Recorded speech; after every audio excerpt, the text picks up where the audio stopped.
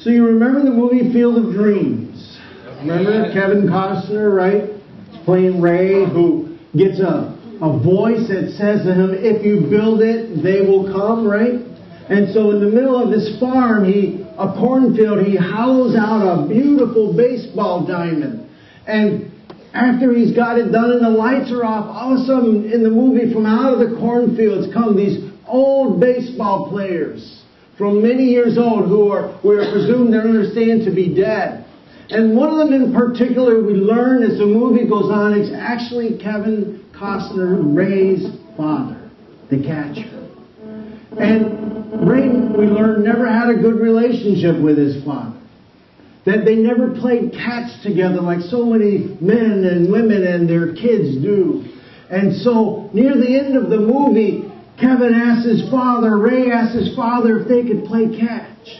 And in a very poignant scene in the movie, his father is standing there and he's looking around at this beautiful scenery and the baseball stadium.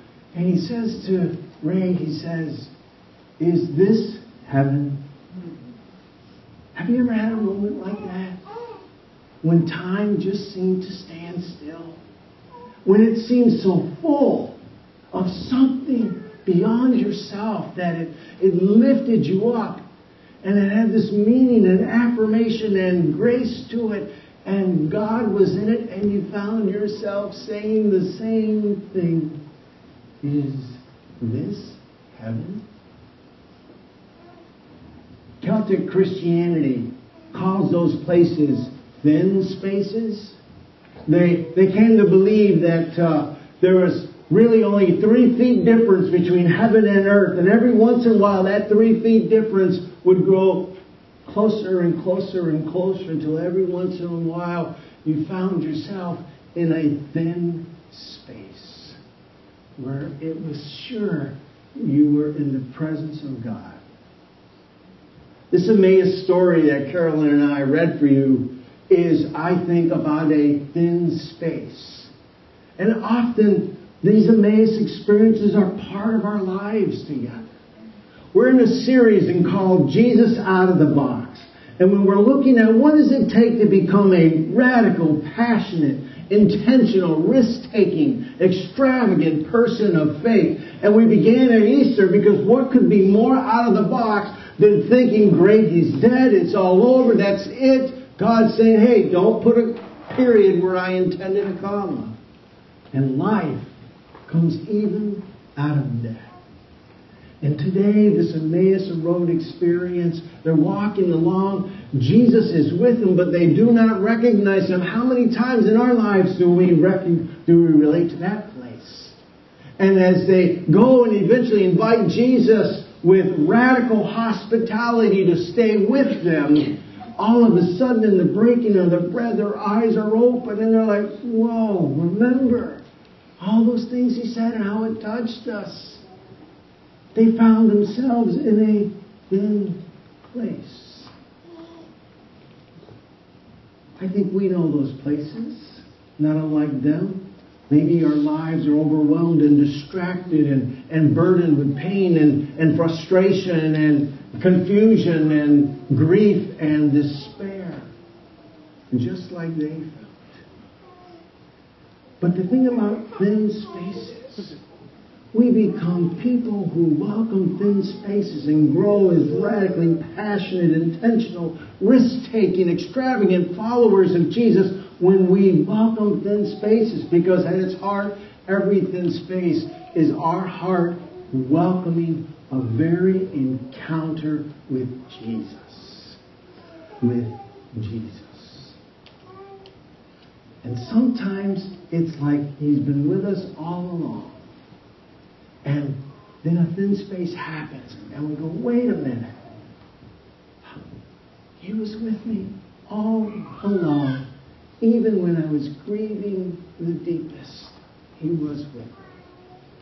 Now we can welcome thin spaces, I believe, in 3 basic ways. Welcome this encounter with Jesus, because that is the critical cycle in which we grow as radically passionate, intentional, risk-taking, extravagant followers of Jesus. One is when we engage ourselves in acts of mercy as God invites us to. Wasn't it Jesus who said in Matthew 25:31, he tells the story of the parable of the sheep and the goats, and the question is asked by those who were welcomed by God into the kingdom of heaven. Wait a minute. Maybe our question 2,000 years later, when we don't have that one-to-one connection like the first disciples. When did we give you clothes when we were naked? When did we visit you when you were in prison? When did we give you food when you were hungry? When did we come and see you when you were sick? And Jesus' response was, as you did it to the least of these, my brothers and sisters, you did it to me. That encounter. I was invited to come to the Southside Community Center to share in a ministry a church was doing there. This ministry was holding birthday parties once a month for the kids at the Southside Community Center. You see, you got to understand the life of these kids. 80% of these kids came from single-parent homes, most of them single mothers, and all of the problems and struggles that go with that. This was an area of the city in which the highest population of low-income people lived. And this church was holding birthday parties once a month for the kids, just so that they could feel like someone loved them and cared for them. If they never felt that somewhere else, they would feel it right there. And they would gather around and have decorations, and the cake would be brought out, and ice cream, and they'd sing happy birthday. And then they would play games together and talk. And one adult told me how an 11-year-old girl told her in the game time, I've never had a birthday party in my life. When they were waiting for the cake to come forward and the plates to be brought, all the kids were asked to wait until everyone got served, because they were suddenly teaching manners at the same time, but didn't want the kids to know it.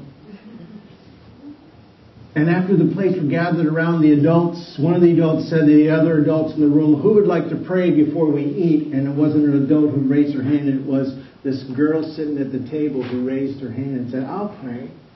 And in this beautiful, childlike prayer, all the adults in the room started looking at each other with tears in their eyes.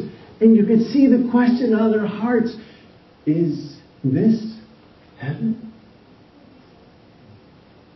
Maybe we encounter Christ when we allow ourselves to be touched by God and to be engaged in relationships of meaning with others.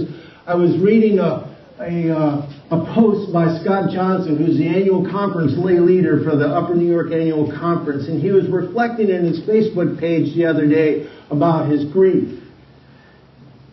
He had one of those experiences in his life when we say after it's over, gosh, I wish I had taken time. I wish I had said, I love you, or embraced them, or I'm sorry, or I really like you, or I really appreciate you. He wrote this. He said, today I found out that a colleague with whom I have shared great conversations and many laughs, from whom I learned many lessons, died unexpectedly last night. I sat behind him at a presentation on Tuesday this past week. A couple of hours before catching my flight, we made eye contact, but we didn't speak. And from my standpoint, it was one of those unavoidable assumptions that there would be another time to catch up. And although we weren't the closest of friends, my heart hurts tremendously as I replay that fleeting second, wishing that I had made better use of it. How many of us have not been in that very same place? If I just taken more time or stopped long enough to say I'm sorry or I love you,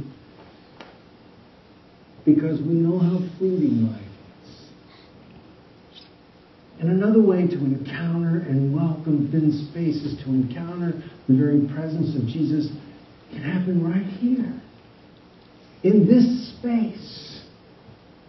I experienced it right before Easter on Monday, Thursday service. That Thursday before Easter, we were gathering out in the welcome area having hand washing and communion. But just an hour and a half before that service started, one of the boilers started leaking water, and I discovered it after it had been going all day.